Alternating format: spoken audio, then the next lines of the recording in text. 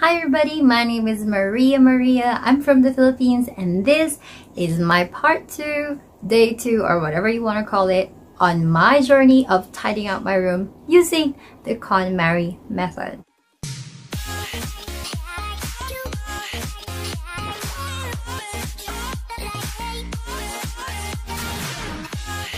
Now, for those of you who are watching this video for the first time, I would recommend you guys to watch the day 1 where I explain everything about this method. Well, not really everything, but of course how I go about it and the important stuff that you need to know. Don't worry, the link is posted down below. Be sure to watch that, okay?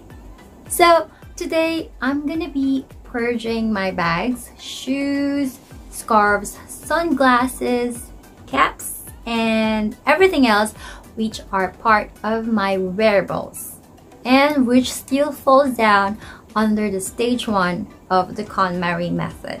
And yes, I'm still not done on the stage 1. I literally spent the whole day yesterday sorting just my clothes. So today I'm keeping my fingers crossed that this will be fast and productive so that I could finally move on to the next level, which are the books right there. And I still have a lot more on the other corner of my room. So let's get started. Okay, so first I'm going to go over the shoes. This is my cabinet where I keep my shoes, and as you can see, it's already full. Plus, I still have some of my shoes in my mom's room because we have the same shoe size, so she gets to borrow my shoes most of the time. So what I'm gonna do is I'm gonna gather all of these in one place. So let me just put it right here. Okay. See, look at that. I've never worn this yet.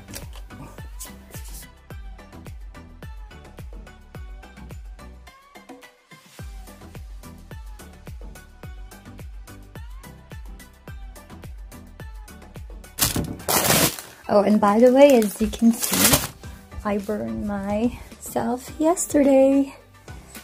Look at that. So sad. Guys, if you know any tips on how this wouldn't turn into a scar, please comment down below. I don't want these to become a mark or a scar. A few inches later. Now I am finished gathering up all my shoes in one section, and these are all of it. There is more. There is more right there, and more. And I thought it's not gonna end right there. So these are all my shoes, I suppose, I hope. So now let's go over one by one and let's see which sparks joy and which one am I willing to let go. Okay, let's see. This one, as you can see, there is still a tag. So which means I've never worn this. And I don't think I would want to wear it. So this could go. Thank you so much. Okay, this one. Okay, look at that. It's already chipped and dusty. So this is really nice, you know, nice pair of boots. So sexy, but because it's broken already, so I'm gonna have to let go of these.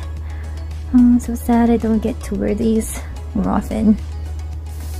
Okay, this one, these are comfortable shoes. Maybe you're gonna be at the maybe pile because I still haven't made up my mind. So in case you are stuck in one item, you can put it on a maybe pile and come back to it later to make the process faster. This will definitely go on bye-bye. Thank you so much. You have served me well. I think I was using that shoes on my first year as a Zumba instructor,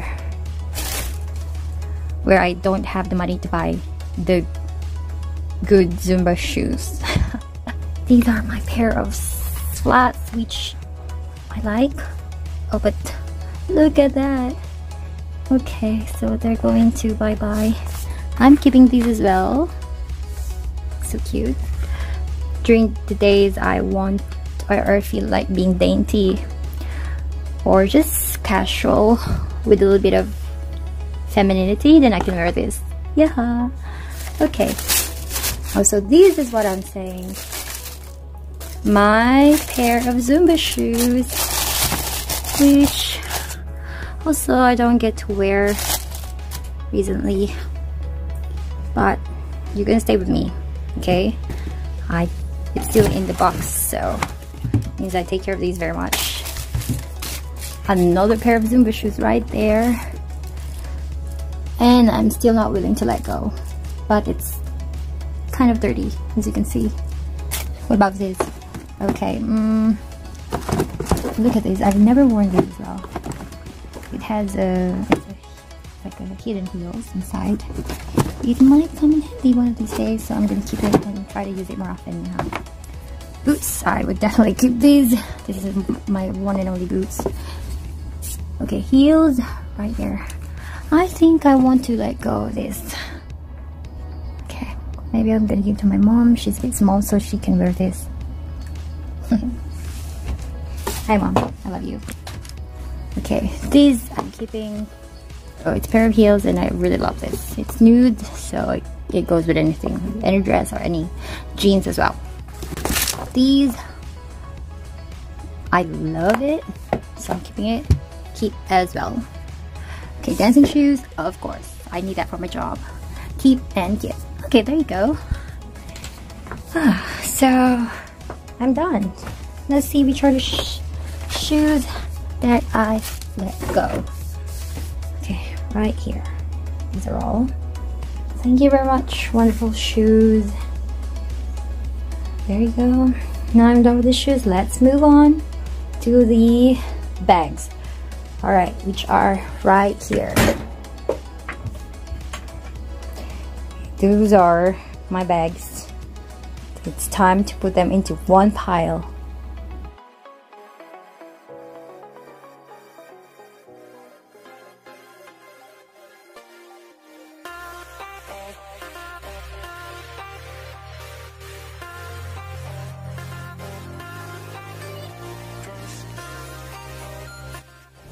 Okay, so now we are in the bag section, and I'm gonna go over one by one to see which one is going to stay with me and which ones are going to go. So starting with this is definitely spark joy for me. I love it. It's a gift from my mommy Rose. Mommy Rose, if you're watching this, thank you so much. I love this bag, and look, it matches my dress for today. Okay, so you will definitely be with me for a long time. Oh, by the way, look at these. I don't know if these falls in the bag section or on the papers, but raise up your hands right there if you are one of those like me who loves collecting paper bags. Oh gosh. Flannel bags are a thing for me, but you know, I haven't used them in the past months. I don't know. I rarely buy bags, guys, so if I do, it means I really, really like them, or they are a gift to me. So it's so hard for me to choose right now. What are these? Why do I have these on the bag section? And these two, oh, I remember. It's for, say, it might come in handy for bag storage, okay? But certainly not this. What bag can I possibly put in here? Oh, look at this. It's Mickey Mouse. All Mickey Mouse, I'm gonna keep it. It sparks joy for me. Another one which I love so much. Look at that, see? Guys, what I'm doing is I'm just showing you all my bags. I'm not really doing Konmari method. Gosh! One eternity later. Finally, guys, I am done sorting and organizing my bags. Most of the big bags are already in the Dura box, while my clutches, sandal bags, handbags, and other small bags are in the big bag right here. That's right, my dear friends. It's Marie Kondo's brilliant trick of organizing bags. It is called a bag within a bag. It has totally changed the way I organize my bags, and look at that. It just saves a lot of space. I also like how I use the concept of vertical filing in this bag. These are my mostly used bags, so in this way, it makes it easier for me to look for the bag which I would like to use whenever I go out.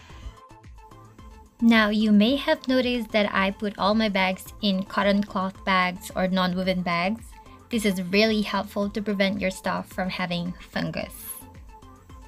Plus, I also make sure to put some silica gel inside. And there you go. It is neatly placed right there. As for my shoes, since I cannot buy any shoe organizers at the moment, I just figured out a way on how to put it in properly and conveniently in my shoe cabinet. And ta-da! I am also applying vertical filing right here. I make sure I can see all the shoes that I have, nothing is piled on top of the other, and it's very easy to take out. So that's pretty much it for this part 2, basically how I ended up organizing my bags and shoes. Thank you very much for watching. See you on the next episode.